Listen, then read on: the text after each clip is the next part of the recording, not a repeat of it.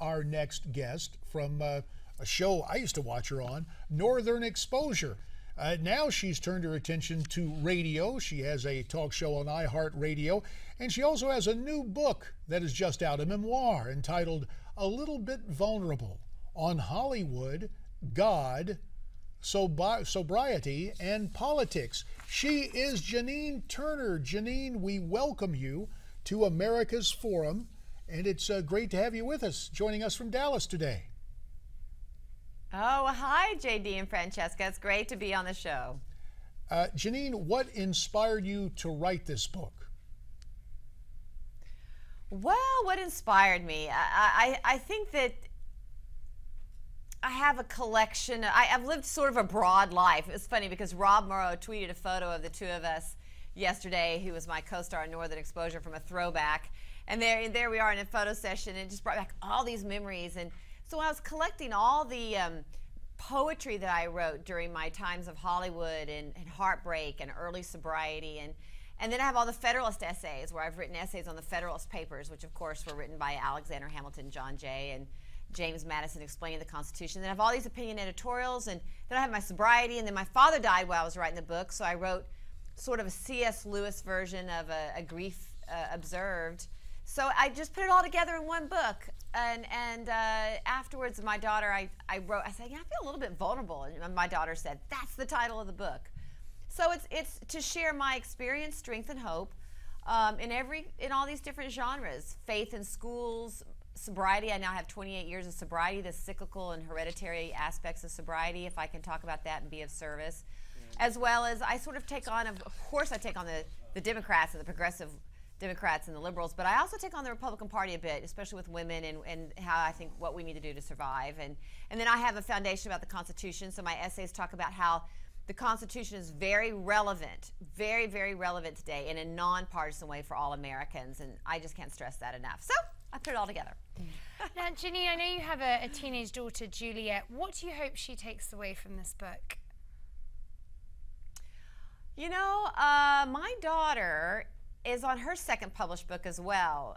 So she's right there with me. Her first book was on the Constitution, Our Constitution Rocks, and it sold so well that Barnes & Noble asked for another one. So her second book's going to be on the same day as mine, called Our President's Rocks. So we're like-minded, and she's very familiar with my Federalist essay. She's the National Youth Director of Constituting America. But I think that what was new for her was the poetry. And one of the things that we talk about all the time is how to get through. My poetry walks through a depression that I went through, and having to just make that decision to reach for the hand of God and to keep living, and this was even during sobriety. So I think that she saw some of that, and through reading the poetry, and I think that Juliet and I just continue our discussion about sobriety, and she never should pick up booze or alcohol. And so I hope she takes away that new. We've always talked about sobriety, but that angle with my Hollywood poetry, I think, was a little new for her. Well, I'm just kind of curious, Janine, do you have a healthy mother-daughter competition when it comes to having books out at the same time? Yeah, it's great. It's really kind of fun. I mean, how many mothers and daughters have their second published books coming out on, September 30th? So it's a lot of fun. And we work side by side. I'm very blessed. I don't know what she's going to do when she goes to college. I think I'm just going to have to go with her. Janine, I want to ask you, you spoke at the 2012 Republican Convention, and you clearly have a passion for politics. Do you have any plans to speak again in 2016? Oh, if they asked me, of course I would be honored. What I just would like to bring to the attention with the opportunities that I have to speak is just that the Republican Party, we need to garner the women's vote. I mean, and I talk about this a lot in my book. I talk about that, and I talk about that we cannot give up on the legislative branch, which is what the progressive Democrats want. They want us to not have a legislative branch, because then there's more executive power, more centralized government. And as down as we are in the legislative branch, it is our branch. We need it. Those are our representatives. So I talk about that in the book, as well as my Truth Act, which is to limit the page numbers of these bills. You know, I hear people on these shows talking over and over and over and over about all these gigantic problems and how we dissect them and deal with them. And I'm like, well, wait a minute, the answer is very simple. you limit the page numbers of these bills the way they used to be to 30 days.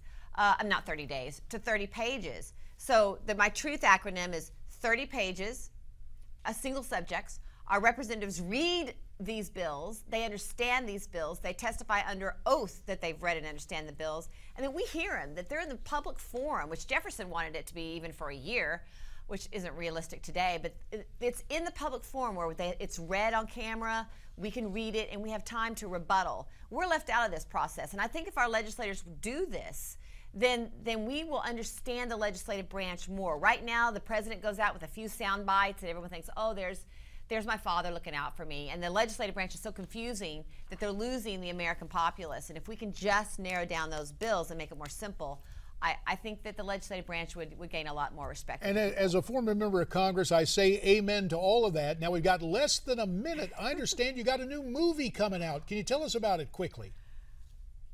Well, I have two. I portray Anthony Hopkins' wife. And that was a thrill. A very small role. It's entitled Solace, and it'll be out next year. And working with Anthony Hopkins was just right up there, one of the top 3 things of my career. He was generous and fabulous, and I was just nervous as anything, but it turned out well. And the other is an independent movie called Occupy Texas, where I play the antagonist. Mercy, we got to check that out. Janine Turner, we thank you. The box office will be looking for you. And your new book, the memoir, A Little Bit Vulnerable, on Hollywood, God, sobriety, and politics. Janine, thanks again. We really appreciate it. And speaking of healthy life, here's this morning's Max to Health report.